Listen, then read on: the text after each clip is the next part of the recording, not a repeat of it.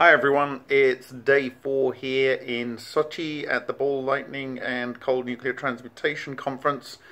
And it was heavy rain today, which cooled things down a bit outside, but I didn't really get outside, so that didn't matter. Mostly I was working on my presentation from about 11 o'clock last night till about 7:30 or 8:15 this morning. Had a shower, ate some food, and went into the presentation room, and I'll try and get that out to you as soon as possible. I'm looking forward to some sleep tonight. However, what a day, what a day. But before I get into that, I want to tell you what it's like when you're living in a sanatorium. You really respect your ability to move and move easily. There are many people here that have suffered from dysplasia or other joint complaints and so on, and you know, it makes you really think about the advantages you have just being able to move without complaint. So I wanted to say that before I got into about the day. Now, wow. I really like the guys here, so I decided to, and also because they're prepared, rip out a few concepts from Ode. And some materials to put the presentation out today. So I've been tearing off bits from Ode for quite some time. Anyway, so this is a nice contextual piece, and I'll publish it, the actual presentation and presentation slides, as soon as I can get to doing that. Anyway, it would seem to be received very well, and there were several people referenced that found some of the things that are referenced in the presentation that are in the community. But I kind of drew upon the Lion reactor and what it tells us in comparison to 4 other open researchers' work, and really founded it on that. And so it was quite nice to have it well received. And I had a very nice chat, was invited for a very nice chat with Anatoly Klimov, who seems to be doing a lot of the organization here. And at the end of that, he invited me to come to their lab in Moscow and actually demonstrate their COPF-10 reactor. And so I said that that's going to take some fundraising and so on. But anyway, that's a real thing. He's producing strange radiation. He's measuring all kinds of things, and they have all kinds of calorimetry, including putting the entire reactor in a bucket of water and measuring the heat gain from that based on the input power. So a wide range of reliable methods for measuring the heat. So he's quite far down the line. He considers himself to be in a race with brilliant light power in terms of actually delivering a product. So that's a very interesting offer, and it was nice to have that kind of response to the presentation. Also, I've been invited to the I think it's Latvia. Is it no Lithuania lab of Denium as well. Again, that's going to take some resources, but if we're going to go and understand Denium's offering and that lab, that would be a very valuable thing to do, and you can trust me to give full accounting of what I see.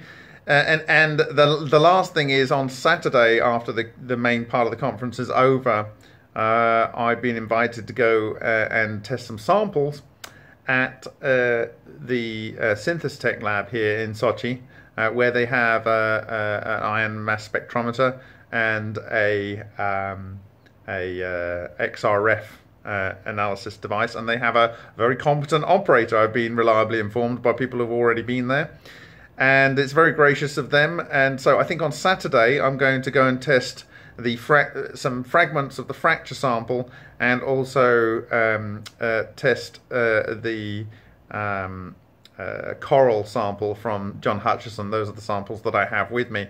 So it'll be interesting because as far as I'm aware, XRF and iron mass spectrometry haven't been conducted on Hutchison samples of that type before. So if we can get those done, it'd be really interesting to see what is in that material.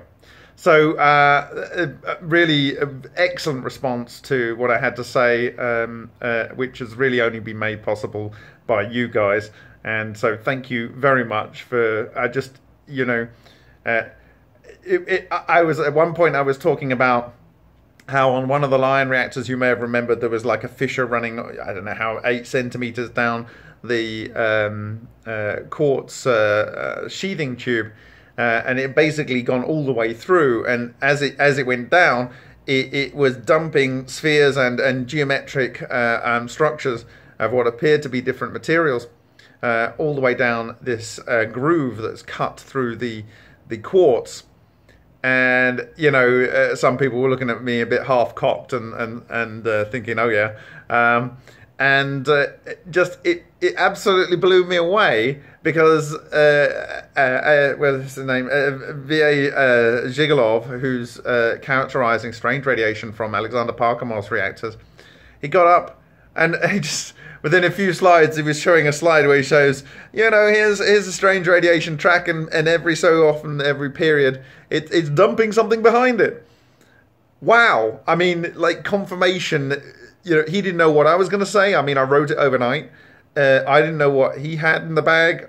There'd been no conversation about what they were going to present other than the title and abstract. And wow, what you are witnessing is the genuine birth of a new science. And it's just amazing. And I feel so privileged that you've made it possible for me to play a part in this story. The people here, as I say, they're on another level, really, in terms of their ability to be open and to, you know, you can come with a new theory and they won't just go, ugh.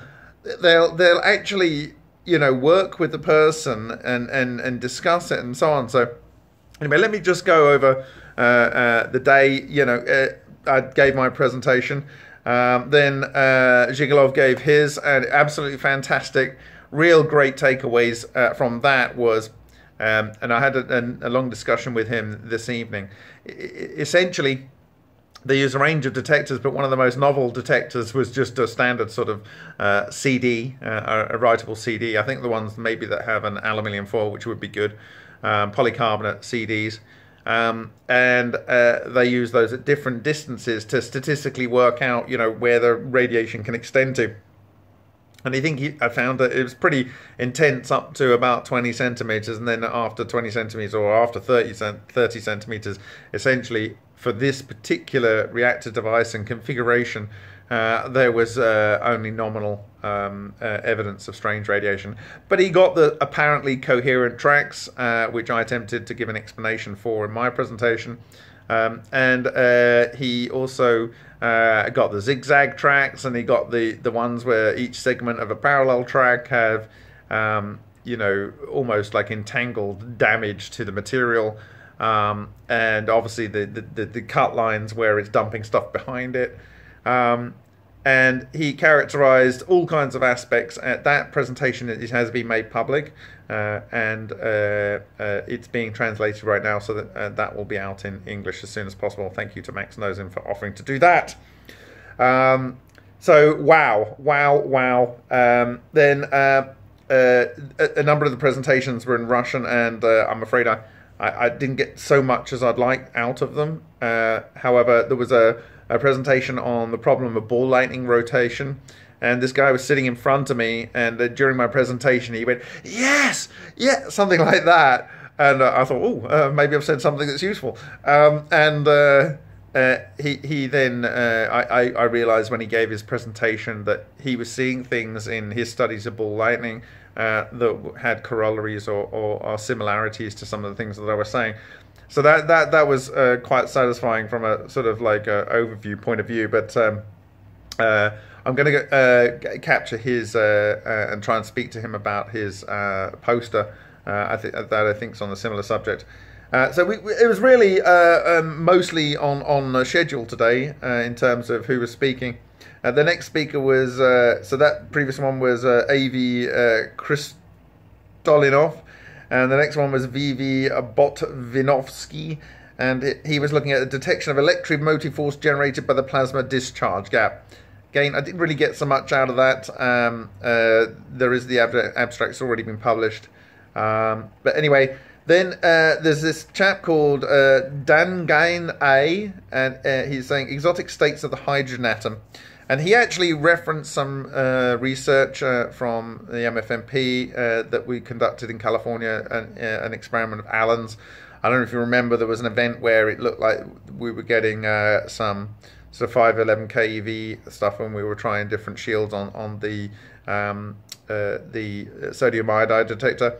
I need to revisit that to find out if we dismissed that. I think we probably did. But anyway, this inspired him to do a whole kind of study of relativistic states, or there was a lot of discussion around his paper and relativistic states of electrons making them heavy electrons and bring them closer to the nucleus and creating sort of a virtual neutron type setup in like hydrogen. Anyway, there seemed to be a lot of discussion around that, and again, I wish I had a translator talking in my ear, especially since they were referencing some of Alan Goldwater's work. But it does go to show that researchers are really paying attention across borders and across cultures, and so it is important that you share, because it's a motivational force. And I can't help thinking that some of the intense investigation into strange radiation has come about in part from what some of the other Russians are doing that inspired me to look for these things, and other researchers to look for these things. And it's kind of a self-feeding cycle right now. And when you see what Zhigalov has done, he's really trying to characterize this thing. So we're moving from this is strange to now we're starting to understand it. And again, it's thin films and changes of impedance, as we seem to observe with our studying